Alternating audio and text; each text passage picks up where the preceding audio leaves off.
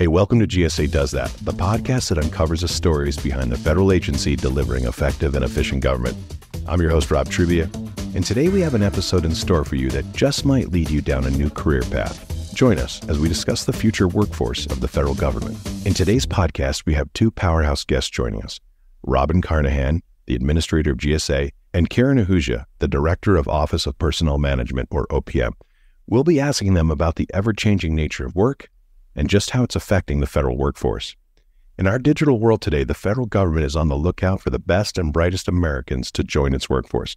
But not only is it about finding new talent, but also retaining the valuable employees they already have. We'll be discussing the hiring process, providing tips on how to land a federal job, and talking about some of the benefits that come with federal employment.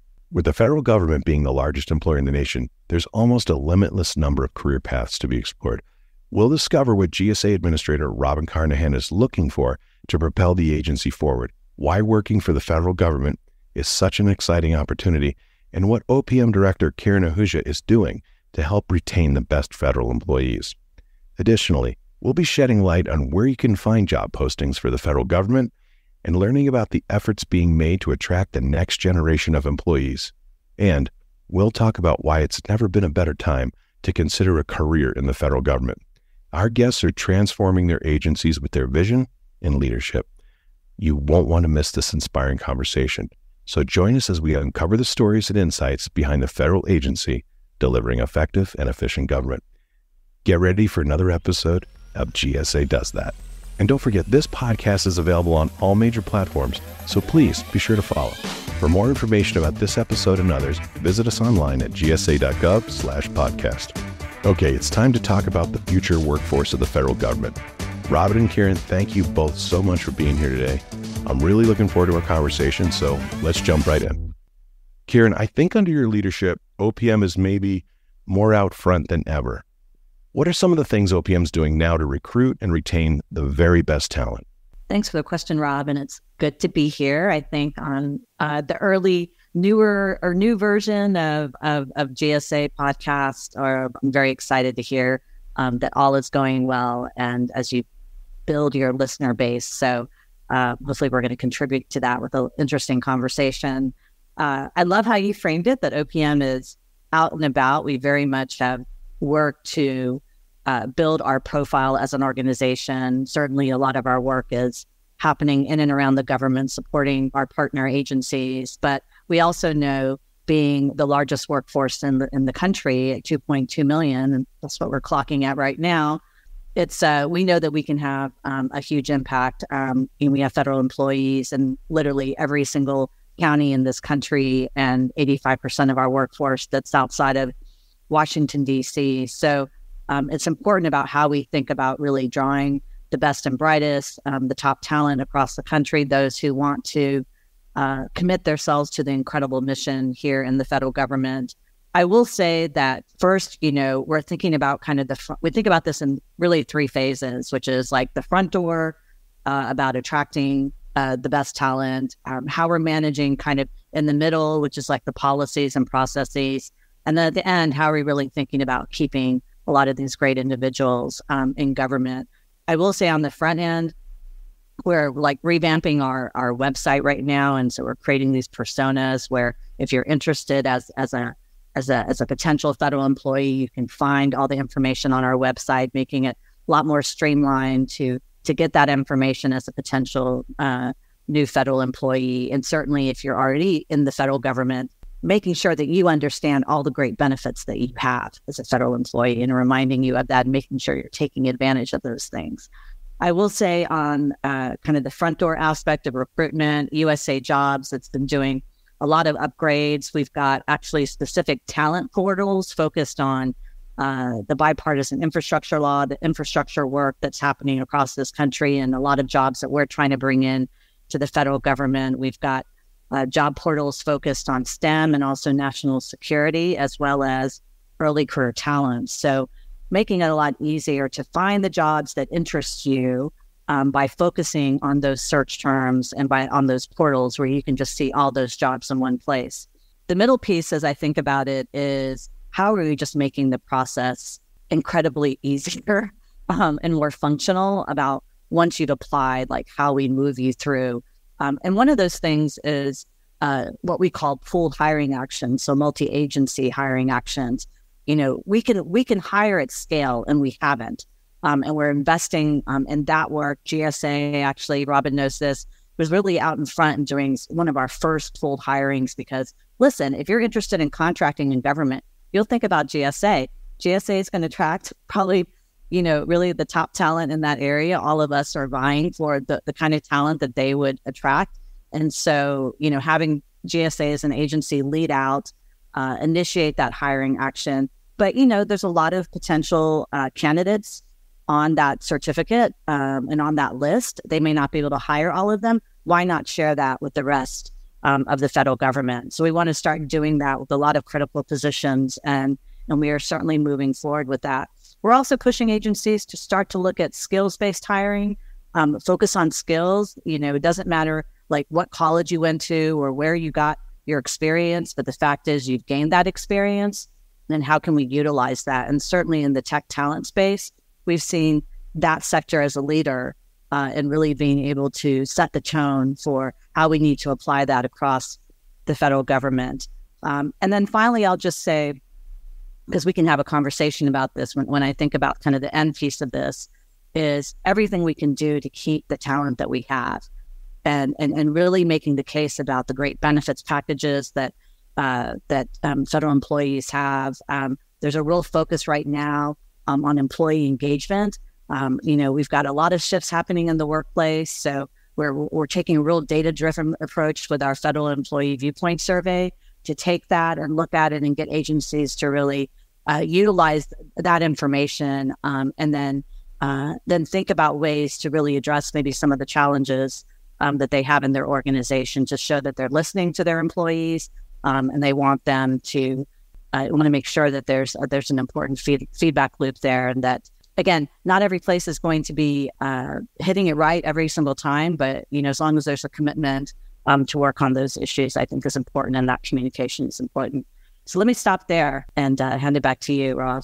Really interesting information. I think I want to touch on a few things that you mentioned. One was the bulk hiring. Has that started or is it not? I know Robin is probably pretty. Robin, what are you doing with bulk hiring? Is that just with OPM or is that just GSA do that? Yeah, look, trying to make hiring easier and getting people into the government workforce is a high priority for everyone. We really appreciate the partnership with Kiran and her team at OPM to do this. Traditionally, there have been lots of hoops you have to jump through. And typically, if you have somebody who you need a building manager or you need a contracting officer, each division might put out their own, job description and say what they need, when in fact we have dozens or, 100 people that we need for those kinds of jobs across GSA. And so one of the things we're trying to do is do these hiring pools, right? So that we can talk about, if you're a contracting officer, there are lots of different opportunities at GSA. You don't have to apply for each one of them individually. And once you get into the pool, not only can people in different parts of GSA select off of that, but maybe people at other agencies can as well. So if we could do that, it's a much quicker way, both for the applicants, and it's a lot easier for them, but it's also easier for agencies to get qualified folks into government faster. Is that imminent? Is that coming? Yeah, we're doing that in a couple of areas already. And Kiran, you want to talk about a few specific job categories? Yeah, it's already underway, Rob. It's well underway. We've done, Robin mentioned, I mentioned earlier, we let out on some of the hiring that was spearheaded by GSA, or, focused on contract specialists. We've also done full hiring actions for human resource specialists. We are working on program or project management for data analysts. We're taking some of those jobs that we know exist across all these different agencies and really trying to maximize both the efficiency for the HR professionals, right? Because it takes away the burden of doing a job announcement for every single one of these jobs, as well as the burden on the applicants. So you have an opportunity to apply at one time to multiple jobs across the federal government if you are interested in being a project manager or a data analyst. And maybe you don't have, this strong desire to be in this one agency. Certainly that may be true for some folks, but if you want to do that kind of work, there are multiple opportunities to be able to have that experience by going through these full hiring actions. And we make it clear in the job announcement, that this will be something that, that will be shared and opportunities across various agencies that are participating in the pool hiring. Robin, I don't know if there's anything else that you all are planning at GSA. Yeah, there's one in particular that we've just, I think, wrapped up, and that's around designers and content people. So if you think about so much more of people's interaction with government these days is online, and whether that's through a website on their computer or whether that's on your telephone. And we need to have folks who are good at designing those processes and also the content, right? It turns out that the language that you use can make it easy or hard to be able to navigate that thing. So we've just recently wrapped that up and hired a group of people who were going to be deployed at different places around GSA, but did that at one time. So that's a great example of, as Kiran said, sort of skill sets that we know we need in a lot of places. And we're just trying to get folks who've got those skills to make it easy for them to say yes to joining government. And Rob, I was going to say that, I think what Robin's pointing out also is that, in these larger agencies, you can do that within your agency and it's like efficient in that regard, or we can take it and do it across government. And again, I think it is, we're always looking for agencies who are willing to step up like GSA and say, we're willing to share our job list, our candidate list, our CERT, as we call it in the federal government. And willing to, we're always looking for those agencies to kind of volunteer and say, we'd love to be able to, one, be out there in the lead because we know we can attract, let's say for DHS, cybersecurity.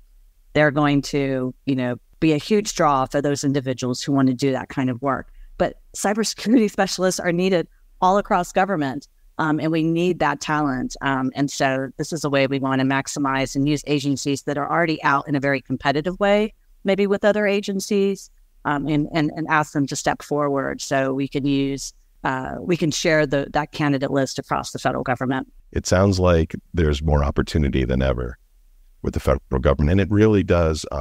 It's just so critical to our country. As the largest employer in the country, the federal government has had an historical role in building the middle class. I'm curious, Kiran, do you think that's still relevant today? Absolutely. We talk about we want every federal job to be a good job.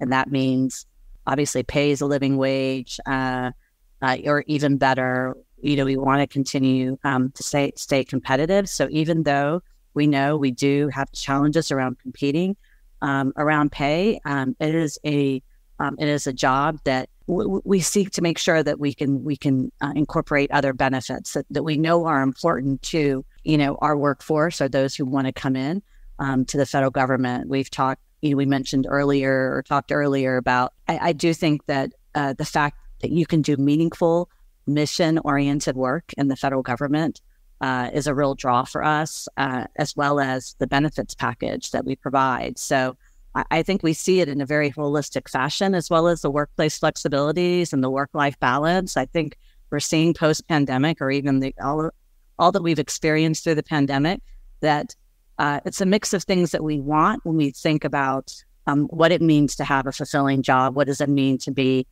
supporting people to live prosperously and to feel that they're economically secure? And also, there is work that we're doing around really improving pay in the federal government. We don't have OMB here joining us, but they've been a really big champion and proponent in increasing pay over the past couple of years to ensure that we can really close that pay gap in certain instances. And I would say for OPM, we're working specifically with agencies and really trying to push out and publicize really that agencies can come to us if they want to create special pay rates for specific positions or specific geographic areas. So really trying to make sure folks have the tools, as well as there's recruitment and retention incentives. So there's really a whole toolbox of how we want to think about supporting our workforce and retaining them, certainly recruiting them.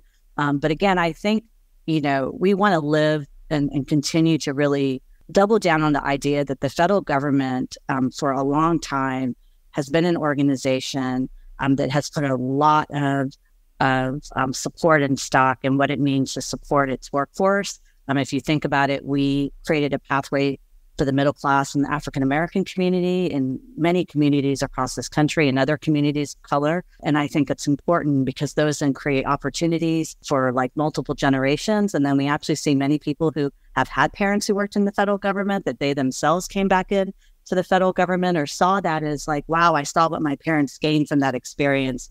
I also want to be able to have a similar experience. Yeah, I like what you said about we want people to understand it's a good job. Not every job out there is a good job. And I think the jobs that the federal government offers are good jobs. They do pay well. They do have great benefits and they can be career jobs. And I think one of the most interesting and fun things about working for the federal government, in my opinion, is the ability to move around in your career to do different things and not go backwards. You actually continue to move forward and with your pay, with your opportunities, with your responsibility, and move along these different agencies.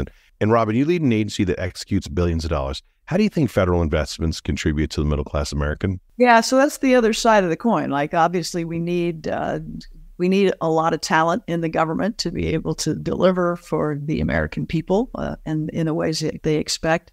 And your point about it being a stable career and a place to really grow, I think nowadays is particularly compelling for people because there's a lot of economic uncertainty. And in the government, you can continue to grow those skills and like move within your own agency or other agencies. And so I think that was a useful point to bring up. But you ask about like the federal government's role in really developing and strengthening the middle class. And I think it's something, look, President Biden talks about it all the time. This is a thing that really drives and compels him in his public service, and that's to build a stronger economy, to help families be able to have pathways into the middle class. And when he talks about these Invest in America agendas and the things we're doing with the bipartisan infrastructure law or the Inflation Reduction Act, and those investments are about creating good jobs that you can get that are going to take care of your family, that don't necessarily need a college degree. And so if we think about GSA's work and the investments that we're making, we've got about almost $3.5 billion that we're putting into infrastructure investments on the northern and southern borders. And the jobs that creates in these communities are really significant. They're good working jobs. They are often building trades and others. And we are looking for union level wages and prevailing wages in all of these projects that really make a difference for these families. And so that's a thing we're doing. And we've got another over $3 billion for sustainability investments. And those, again, those are creating jobs in communities. Those are helping innovation in America with the green energy economy. And so we're pretty excited about sort of the ripple effect, frankly, of what we're able to do at GSA by the work we do with infrastructure to create good paying jobs and middle class pathways all across the country. When we think about creating new jobs, we need young people to fill them. We need the next generation. I was very, it was kind of shocked, really. I saw that there's a real disproportionate amount of federal employees that are they're in their 50s, maybe as many as 80%, maybe as few as 8 to 10% that are under age 30. Kiran, what are you doing to attract the next generation? I know those numbers are really shocking. I know we also say that, less than 7% of our entire workforce is under the age of 30. I know you have less than 10%, but that number is actually a little bit lower than that. And I am actually part of the 80%. So I'll just put that out there right now in my 50s. So we're the group that predominates, but we also want to have that diversity of experience. And there's a lot that we are doing in this arena and working with Robin and others because they've got some great programs underway as well. But I think overall, we've tried to set the tone across federal government that we need to prioritize early career talent and hiring and recruiting those individuals. We issued a policy a number of months back, OPM and OMB, encouraging agencies to focus on early career talent, that there's specific tenets that they should follow as far as how they think about recruitment, and also just the development of interns, like really taking time to create programs that give them the right experience that gives the stickiness of them wanting to come back in. as well as, doing as much as we can to go out there and recruit these individuals. I mentioned to you kind of that front door when we were talking overall of recruitment. We've got an internship portal where we coalesced all the internship opportunities across the federal government, continuing to encourage people to go and use that portal and to find the experiences. Certainly agencies are doing, if they have separate programs, are also doing separate recruitment. And so there's lots of different places that individuals can look. If they're interested in foreign affairs, they can go to the Department of State or USAID, or if they're interested specifically in cybersecurity, well, they frankly can go to every agency. There's lots of great opportunities for that kind of talent and those skill sets that we need in the federal government.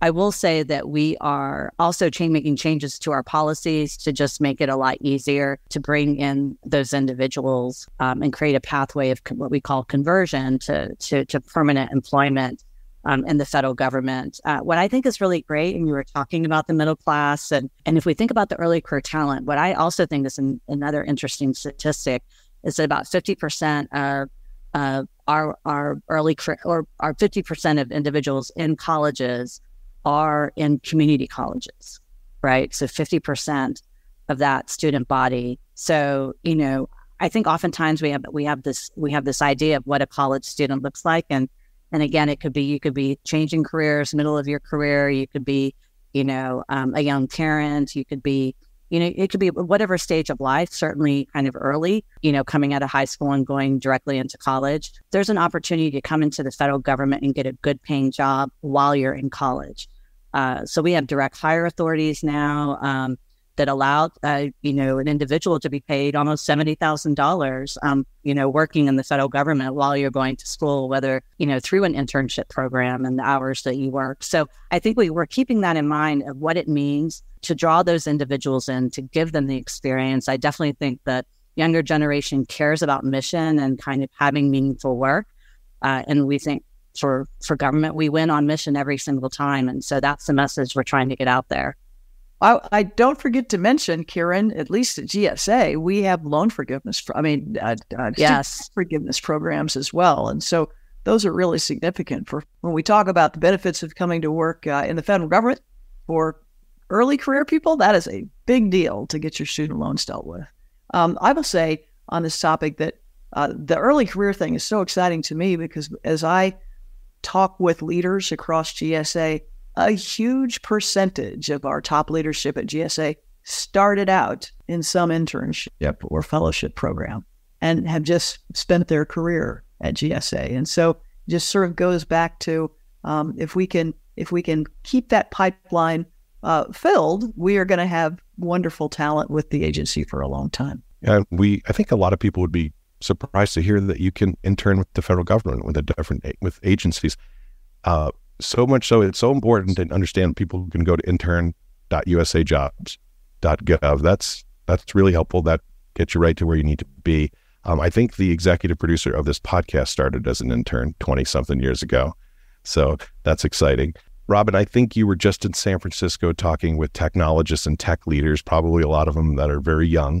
I'm curious, did you get any additional insights into what it takes to hire technologists in today's world? Yeah, it's a great question. The folks who came to that session were actually across the board. Some were sort of earlier career, and some had been in the tech world for a while. The thing that's so interesting to me, particularly about tech talent, is these folks tend to want to work on difficult problems, number one, and they also tend to focus on things that have a big impact. That's exciting for people in the technology space. And it just turns out in government, we have very gnarly problems and and what we do has a huge impact. So back to what Kiran said about mission, I think that a lot of times these days, as people, particularly post-pandemic, have spent time thinking about how they want to spend time in their life, and they want to work on something that's bigger than themselves. They want to work on something that's more important than just selling another thing to somebody. They could have an impact and improve their community. And so government's really the best place to do that. And so when I talk to technologists, that's usually my pitch. Is like, if you want to have an impact, here's the things we do. And so that's compelling for folks. So that's number one. I think we do win on mission. But what we have to do is make it easier for them to say yes. What I always say is like, how do we make it easy to say yes? If somebody who is, I say, government curious, who wants to figure out if, in fact, this is something that could work for them, we need to make it easy for them to test that out. And so sometimes that's tours of duty that you can get brought in for 2 years or 4 years or 8 years in a relatively streamlined way. Sometimes it's, it's a career position. Sometimes it's an internship. We have fellowships, one called the U.S. Digital Corps at GSA that we stood up, which is for early career talent. We have another thing called the Presidential Innovation Fellows, and those are term limited appointments. We often they stay in government, but it's an easy on-ramp. So we're always thinking about those, and I know Kiran and other folks across the government have similar things. Kiran, is this STEM.USA jobs and the Tech.USA jobs, what's that yielding? Has it been successful just to get more technologists to apply? That's a good question. We just created that talent portal, so it's a little too soon to say, Rob, on how we're doing, but we certainly are collecting the analytics in real time. It was in a response to, we started this effort, really early on. Probably, if I think about it, the real impetus is when the bipartisan infrastructure law passed, and of course, it was a historic investment in this country of rebuilding the infrastructure across the country. And what's interesting is when that law passed, even before that, I had all these senior leaders in these agencies like coming to OPM a little bit with their hair on fire because they knew what it was going to take to actually, they needed to build entire programs in their agencies. They needed to hire a ton of people. And so, this was like a cross-government effort that was happening inside. Like, it's not only just like the resources that are going outside of government, the opportunity to create really good jobs outside of government as well, in state, local government, or in the different sectors like the manufacturing sector and the construction industry. But how are we going to do that? How are we going to make sure that we accomplish what we need to with this new law? And so that's where we started thinking, okay, we know all these agencies are going to be listing these jobs and opportunities, and we want to really create kind of a funnel and make sure that folks can find those easily. And so that's what we did. And we kind of then riffed on that idea and said, well, you know what, we need to do that for tech talent. We need to do that for early career talent. We need to do that on STEM in particular. That does include positions focused on the bipartisan infrastructure law, but also STEM opportunities across the federal government. And it's been a great partnership actually with OSTP out of the White House, because they're very interested in ensuring that we're getting top talent in these areas. I will say, just as a footnote, it's a big footnote, is that we are really challenged in competing in this area in the federal government. And certainly there's a part of highlighting these jobs and making sure people know about them, but also, what we can do around pay flexibilities within these agencies to allow them to be able to compete.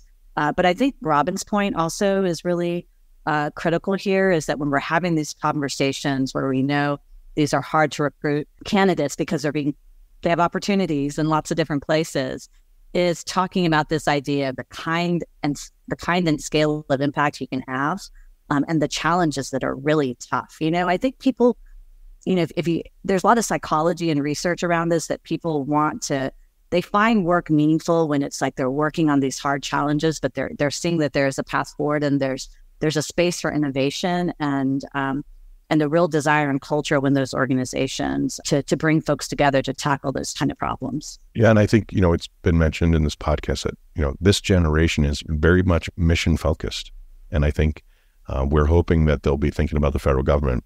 Like you said, we win on mission every time. You're affecting your community, you're affecting your state, your nation, your neighbors. So it's an opportunity there. I want to talk about diversity a little bit. Like we talked about the middle class, we're talking about diversity, just the federal government being really leading the way. And I know that is a priority of this administration. Robin, how are you keeping diversity a priority inside GSA when it comes to hiring? Yeah, it's a great question. And look, the bottom line is, government is here to work for everyone.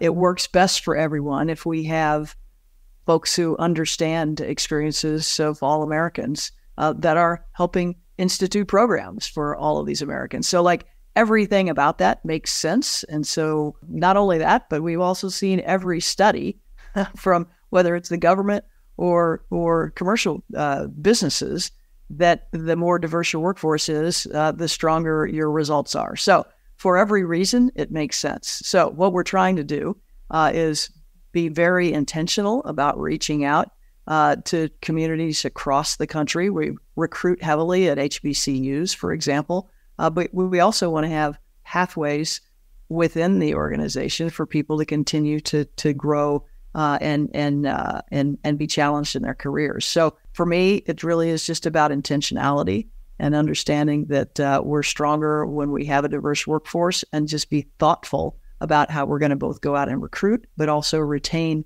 a diverse workforce and talent. Kiran, how about that with the big picture at OPM, diversity in hiring? How's that a priority for OPM? Absolutely. So I think like what Robin said is a perfect example. If I just wanted to make this one point here, is that the tone is set at the top. This president, issued an executive order that focused on how we really support principles around diversity, equity, inclusion, accessibility, and what those activities and efforts should look like, and requiring agencies to put together strategic plans from not only what Robin talked about, which is kind of on the recruitment side, but also what are you doing to retain and really support that development within your organization. But first and foremost, kind of in this area, like what Robin was sharing, it's like the tone is set at the top. The leadership is committed to ensuring that you have diverse voices and experiences, because you just will be a better business, a better organization, because you can understand the breadth of experiences, know how to really focus on what your customers need. And the fact is your customers are diverse. So you need to have those experiences inside of your organization. I will say a lot of the things that we've been talking about around hiring, certainly the focus on early career talent, and we think about our demographics within our country. I mean, all of this is part and parcel of how we think about building the diversity in the federal government. And so we're thinking about that across the board, but certainly when it comes to early career talent and focusing on minority serving institutions, HBCUs, the community colleges across the country, we're seeing a major uptick among agencies in doing this level of recruitment. I in many ways, I've seen it. It's really unprecedented. And then finally, I'll say, a big focus for OPM, because we're the agency that really is driving this initiative across the federal government, is we support a Chief Diversity Officer Council, the importance of establishing Chief Diversity Officers within your organization, which I know GSA has as well, OPM, a number of other agencies have those individuals placed to really ensure, and at senior levels, so that they can do a lot of that work and ensure that whatever Robin or other leaders are espousing and wanting to achieve within their organization, that it is coordinated across the organization. We're talking a lot about recruitment, and like, I'm glad we are, but I want to talk a little bit about retention as well. And Robin, turning to you, you get out there, you really meet thousands of GSA employees every year. What do you hear from them? Why do they stay with the federal government, and specifically, why do they stay with GSA? Yeah, it's true, because I always do ask that question. Like, how did you get here, and why are you still here? And it is remarkable to me how uniform the answers are, and it really is about the ability to make a difference. And so to have an impact, to be in an organization where their talents are being put to use for something that matters for the country and motivates them personally. But also I think it's about culture, and that we have a culture at GSA that values empowering our employees. And that's a thing that is an important value for all of us, is to empower people to do their best work on behalf of the American people, and to give them opportunities to continue to grow and serve. And, I met somebody the other day, and she'd been in the government for 40 years. She was about to retire, and she started at, the National Gallery of Art, and went to the Treasury, and went to VA, but came to GSA and just loved it, because she was able to really grow and find new areas where she could put her talents to work. And I think that culture of growth is important, but I think also the culture of, for us, we're very, very customer focused. Like that's what drives us at GSA is we want to figure out how to help our agencies, deliver on their missions and save money for the American people. Everyone gets that. And so I think knowing kind of what our purpose is and being driven by that, and then having opportunities is kind of what it takes.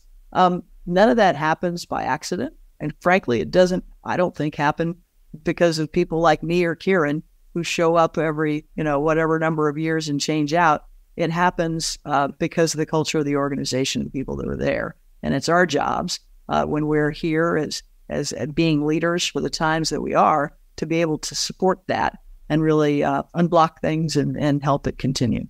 So yeah, culture it's everything at every organization, every company. And are you saying, Robin, that the culture in GSA is about customer service, but customer service even internally? Is that what you talk about that too? I mean, I think people are very respectful of each other. They know that their job is to support customers, but internally, they know that there are plenty of people who have internal customers as well as external customers. And so when we can empower our people to do their best work, that means we're going to get better results for the American people. And I just have been very impressed at GSA that is an ethos that goes through every single level of the organization. And for me, that's exciting because I'm somebody who's been in and out of government through my career. I really think that government is a place to make a difference.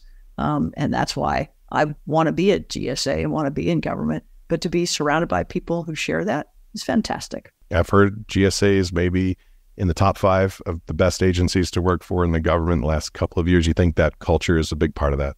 I do. I'm very competitive. I want us to get better than just the top 5, but that's the result of doing the right work, and we're going to continue to do that. Kiran, can you talk a little bit about USA Jobs? I think people would understand how it's a website you can go to and find job listings, but I didn't even know this. 1996 it started. That was a little while ago. So why should somebody go to USA Jobs today? What are they going to find there? What's the best way to make use of it?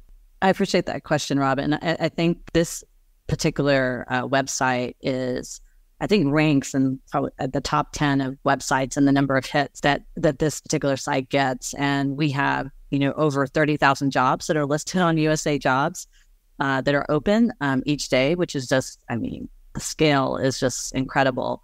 And so I think, again, if you're a candidate, if you're a prospective candidate, it could feel slightly overwhelming. And so I think that's why we've created these portals that I mentioned about really being able to hone your search. But a couple of the things I wanted to mention that are happening that I think are important is that, and we've had this feature on USA Jobs, but it is actually, downloading your resume and having it sit on our website. So, and also making sure that it can be searchable, because we're encouraging more and more agencies to use that opportunity to go mine particular lists where they can kind of do more directed outreach with candidates that have the background for particular jobs that they're recruiting for.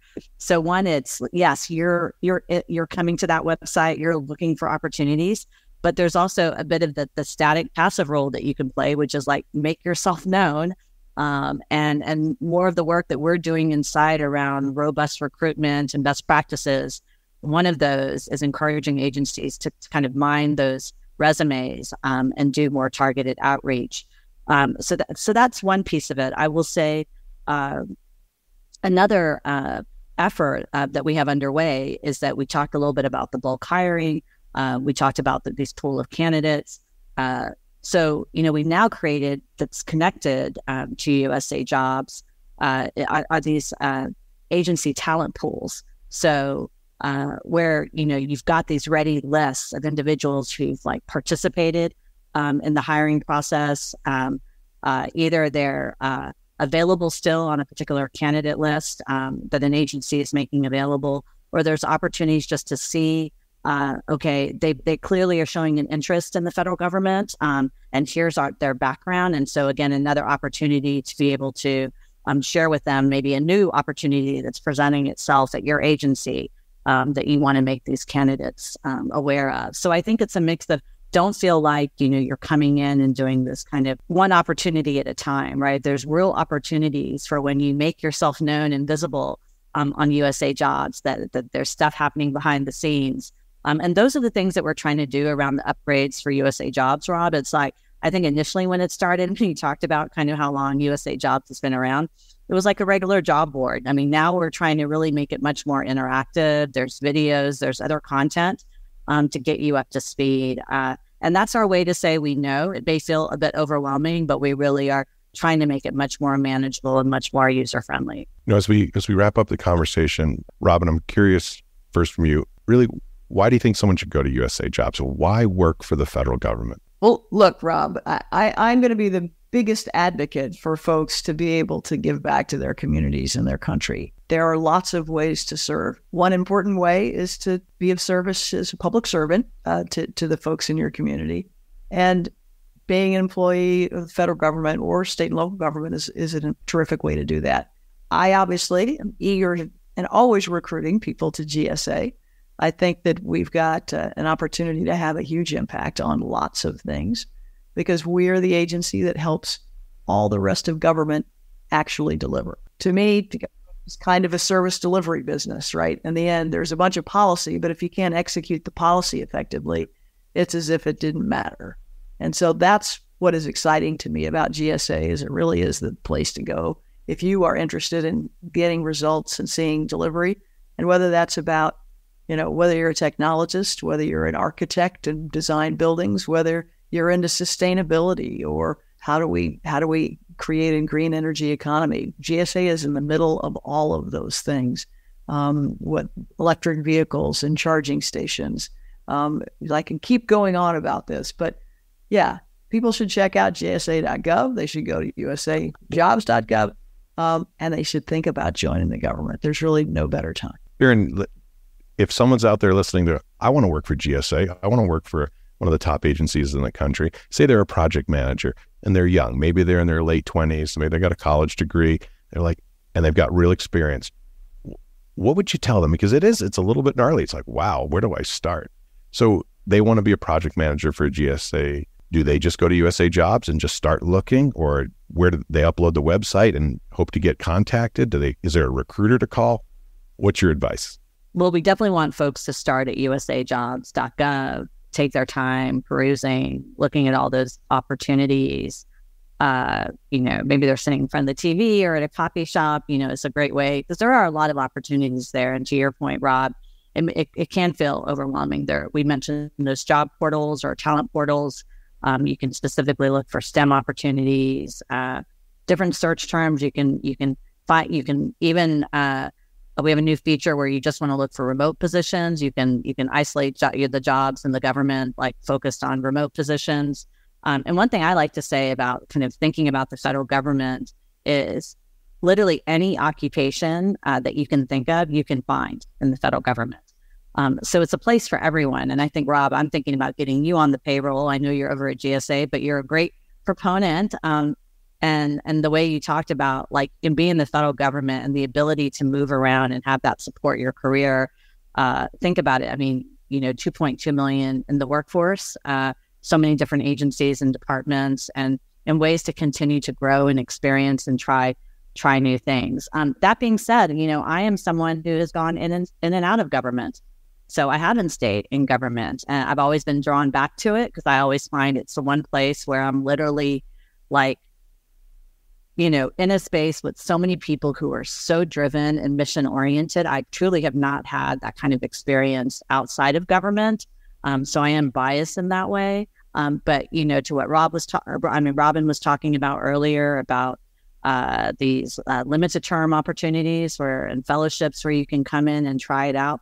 I think there's really, it's not one size fits all. There's really an opportunity for everyone. And I think our job at OPM has been how to make it easier for anyone out there to try to find the opportunity that speaks to them and feels meaningful. We spend way too many hours in our jobs, and it's important that we feel that we're giving back, that we're valued, that we're recognized for that work, which we really focus on here in the federal government, but that we also feel like we're making a difference. Yeah, and we didn't talk a lot about this, but I'll close with this. I think we started with good jobs. These are good jobs. But I want to close with this. The work-life balance, it's critical to a healthy life. And I really believe that the federal government is a place you can go and work hard, do very meaningful work, have a lot of responsibility, be paid well for it, yet still have real opportunity to spend doing other things with the people that you care about and just time off. So I hope people really look. I hope this podcast really does open some people's eyes and their minds to think, you know what, maybe I'm going to check it out. I'm going to go to USA Jobs. I'm going to take a look, and they might be pleasantly surprised. And like you said, it's limitless. If it's something you can do in the private sector, you certainly can do it in the federal government. That's really clear. So, thank you both. I know you are very busy people. I really appreciate your time. Thanks for this discussion. It's been a lot of fun for me. I think it's probably been really enlightening for others. And I hope you both continue to have good success in reaching the next generation of federal employees and holding on to the very best and brightest that we already have and retaining them. So thank you both. Thank you, Rob. Appreciate you joining us. Yeah, thanks so much. It certainly does seem more relevant than ever to talk about the ever-changing nature of work and just how that affects the hiring and retaining of federal employees. So listeners, I hope you've learned about the hiring process, gained valuable tips on how to land a federal job, and discovered the numerous benefits that come with working for the federal government. And for our listeners out there, remember, as the largest employer in the nation, the federal government is on the lookout for individuals who can contribute to building the most effective and efficient government ever. The opportunities are boundless, and with the vision and leadership of individuals like our guests, the future of the federal workforce looks bright. In our next episode, we'll shift from the workforce to the workplace. Joining me will be three of our top leaders in GSA, Katie Kale, Nina Albert, and Sunny Hashmi, to discuss what GSA is doing to create the most dynamic, customer-centered, and effective workplace of the future, and why workplace means so much more than where you do your job. We hope you follow this podcast so you never miss an episode. And for more information, visit gsa.gov/podcast. Or to suggest a topic or guest, send us an email at gsa.doesthat@gsa.gov. I'm your host, Rob Trubia. Our executive producer is the one and only Max Tempora. GSA Does That is a production of the U.S. General Services Administration, Office of Strategic Communication.